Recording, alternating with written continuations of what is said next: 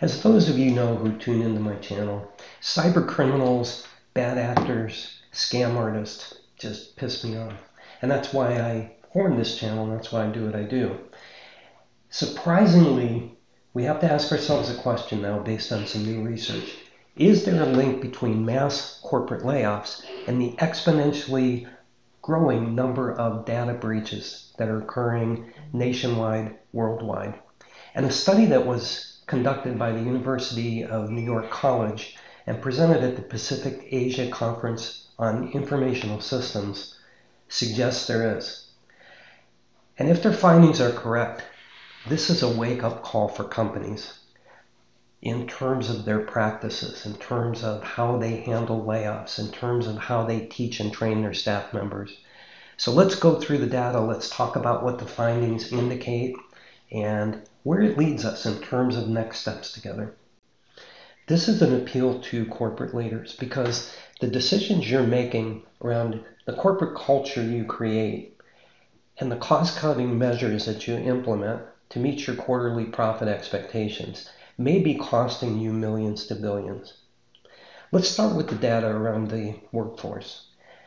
In 2022 alone, 4 million Americans resigned from their jobs per month, every month on the year. 48 million, that's a significant portion of the entire U.S. workforce. And according to Gallup's research, an additional 50% who did not actively resign participated in what was called quiet quitting, where they just kind of unplugged themselves. So it's important to pay attention to this from an environmental perspective, and it will lead us to some of the other things we'll talk about.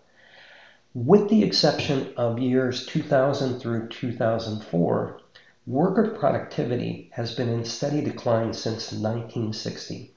And it's estimated that this lost productivity on a global basis costs employers approximately $7.8 trillion per year. Final thing I'll mention on corporate culture leading into some of the other things we'll talk about is, according to Gallup research, 60% of all employees surveyed are emotionally disconnected from their jobs. Now, why do all these statistics matter, and what do they have to do with data breaches? Let's talk about that now. Let's talk about the threat. In 2023 alone, 3,205 data breaches occurred in the U.S. That is an average of 8.8 per day, every day, for 365 days. That is a 78% increase over 2022, and it's found to have affected 353 million people with an average cost per incident of $9.48 million.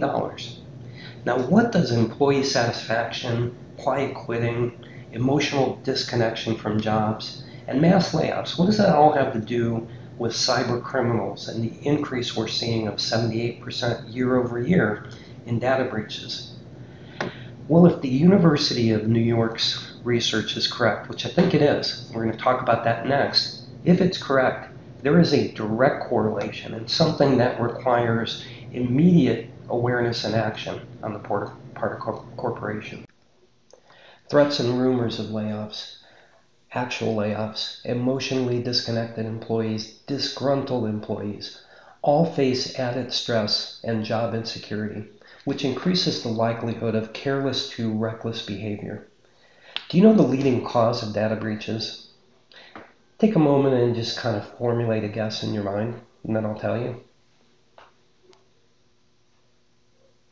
Human error is between 52 and 88% of all data breaches are the result of human error, which encompasses accidental to intentional. From security errors made by folks who are just untrained and don't know that they're making a mistake, through intentional sabotage and revenge. Think about a staff member who has been loyal to a company for 10 or 20 years.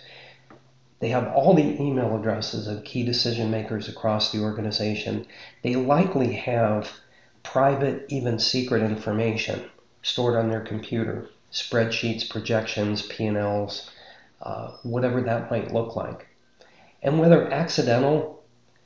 or purposeful.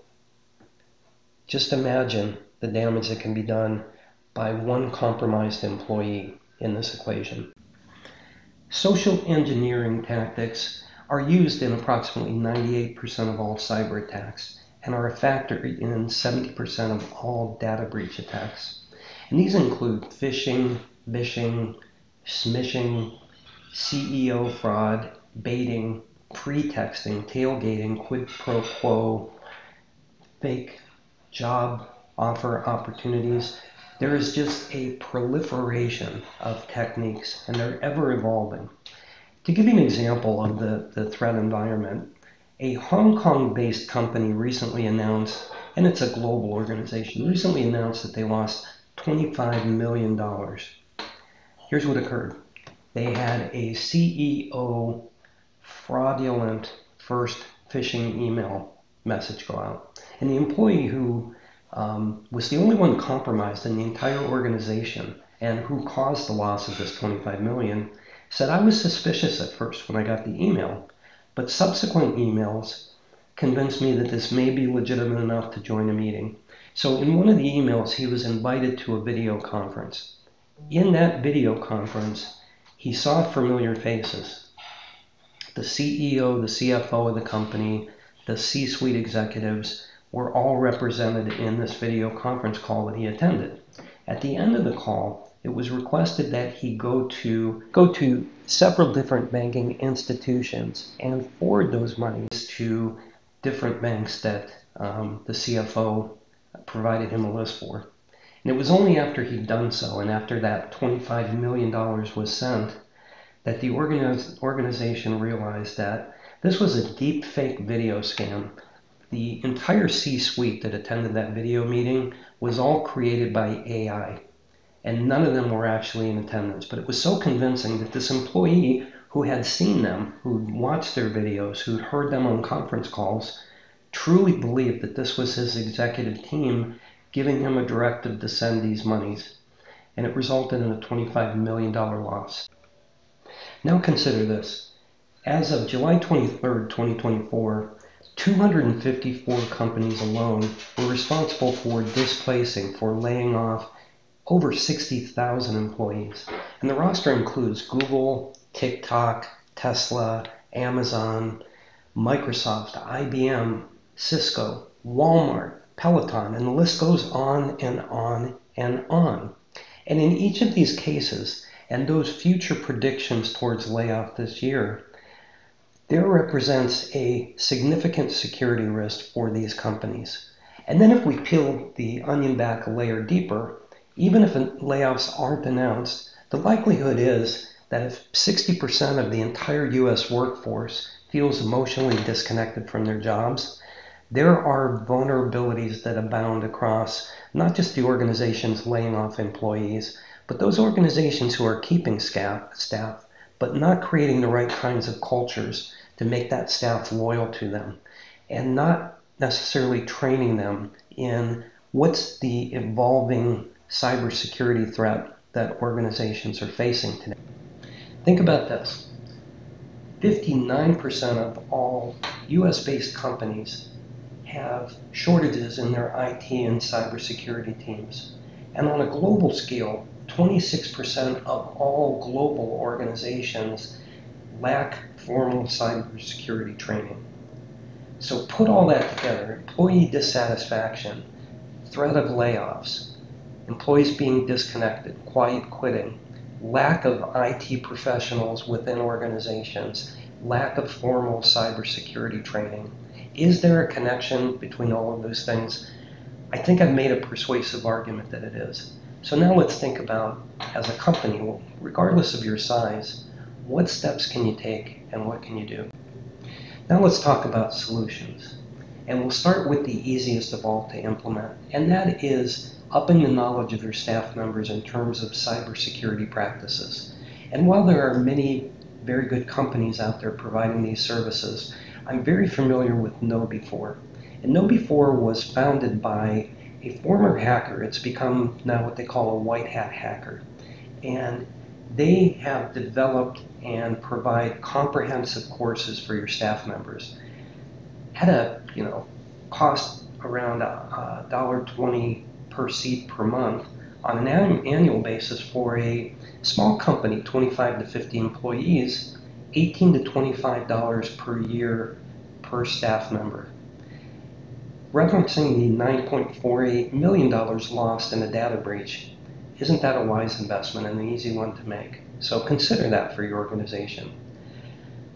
On the more difficult side of the equation, having a cyber transition plan in place for when and how transitioning employees gain and lose access to sensitive corporate data is extremely important. Because once rumors begin to swirl about a layoff, is that the time to really evaluate what's happening on the computers? When an employee is aware that they're being laid off and they're given a transition time, does that put your company more at risk? Either because they're disconnected knowing that they're going to be losing their job soon, or they're vengeful and purposely want to sabotage the company before they go. All those risks can occur, and having a well-thought, well-planned strategy for mitigating the risks of these types of situations is super important. Finally, probably the hardest to implement of all is creating the right kind of corporate culture where each and every employee genuinely cares about the well-being, not just of the other staff that they work with, but the health of the organization itself. And even if it requires that their job be replaced, that they understand why the move is being made, and it's done empathetically, and they're given, good walking away monies in terms of severance that will help them get started. Maybe they're given resources and how to find other roles, whatever that might look like. Having those caring, empathetic, and by the way, correct and only approaches to those types of transitional situations is going to lessen the likelihood that a disgruntled or inattentive employee is going to put your information at risk. C-suite executives, I hope you've learned something, and I hope it's caught your attention, it's ignited your imagination, and it'll give you the opportunity to talk to your IT team to develop some outside resources, all of which can protect your company from the significant risk from the 8.8 daily data breaches that are successfully occurring in the United States every day of the year. And that number, by the way, is only increasing. So if you got something from this episode, I hope you'll click the thumbs up button. I hope you'll share it with others who can benefit from this information. If you haven't done so already, I hope you'll subscribe. My name is Philip Macko. I'm a 5-time published author and host of the Muddy Waters podcast and YouTube series. I want to thank you for joining me. Hope I see you on a future episode. Have an excellent day.